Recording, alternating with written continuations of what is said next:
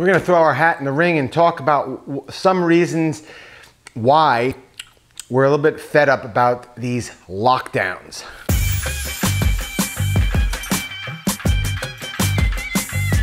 Hey there, NJ, Route22.com here with another opinion piece about the recent crises in this country. And I'd like to say I'm getting a little bit fed up for various reasons, but I just have to say, out loud here, I'm not one of those people that are in the group of people that are afraid. I'm not afraid. And it's not because we don't think this is real or if it's a bad thing. All you have to do is, if you really want to look at the global death stats, and you can see that month over month or year over year, there's really no statistical difference.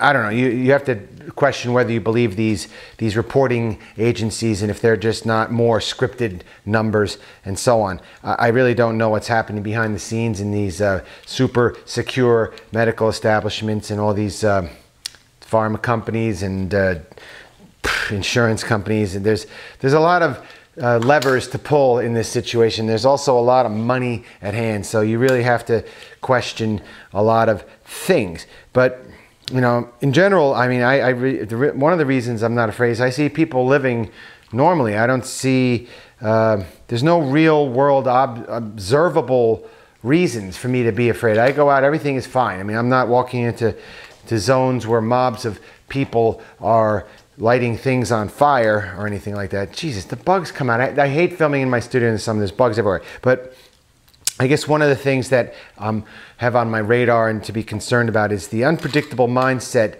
of the mob and how they allow mainstream information companies to corrupt their minds. And these are people that lack the critical thinking ability. And that's something to be concerned about, because it's almost like programming an army of robots to act in a certain way. All you have to do is say the magic word and they're violently reacting. So you got to be careful, because human beings, a lot of them, have been dumbed down by chemical reasons or entertainment reasons or lack of true education or lack of critical thinking, like I like to say. When you have a bunch of lemmings that just follow along and are easily dupable, that's what happens.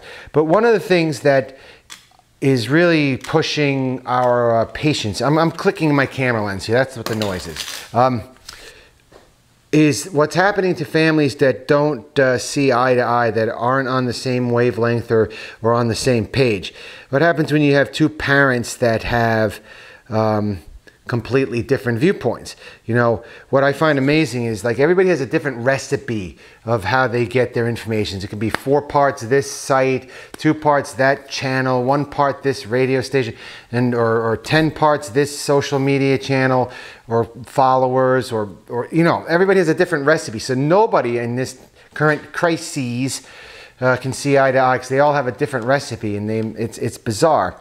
But it's amazing how, depending on what you consume, if you're a mainstream person, you believe, this thing. And if you're on the alternate side, on the other extreme, you're like, my freedoms are getting taken away.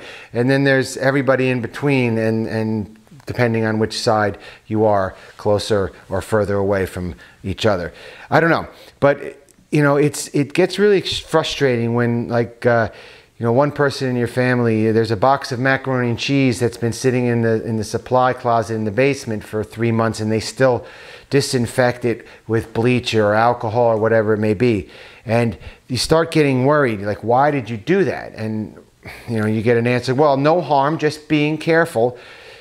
You realize that's permanent now. If you're going to be so worried about germs and dirt and being careful, that's sort of like a bad personality trait to have. And if you're going to be concerned about what other people are touching, and then it snowballs, like, oh my God, did you talk to this person? We can't go out for 2 weeks, or something like that. It becomes a little bit stressful, and it becomes like a paranoia for somebody.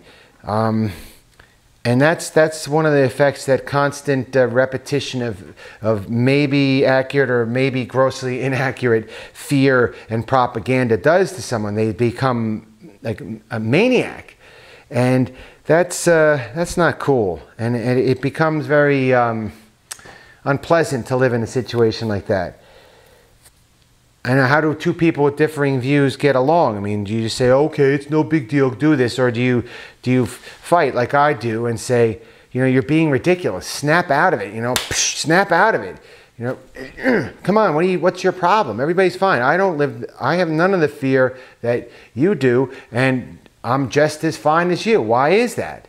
I don't know. It just scares me that people can be coerced into being so afraid and in panic and manic. It's just, I think it's going to have a lot of ripple effects, and it's not just me. I'm not so bad here. We can manage partially because I have a high level of tolerance for this, but sometimes on a bad day, I might have a short fuse with that. But I know other families that aren't doing so well either, because of, you know, it's not always man, woman, it's 50-50. Like sometimes the woman understands, and the male is the one that's shaking in their pants.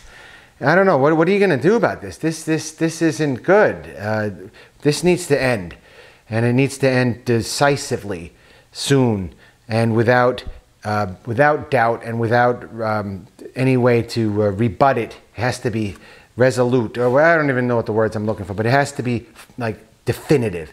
So hopefully that something like that is coming soon. But in this giant globe of misinformation, I would say I'm not going to bet on it. I have my fears. So that's it. If you like the video, hit the bell, the subscribe, and all that, and I'll see you next video in a couple days.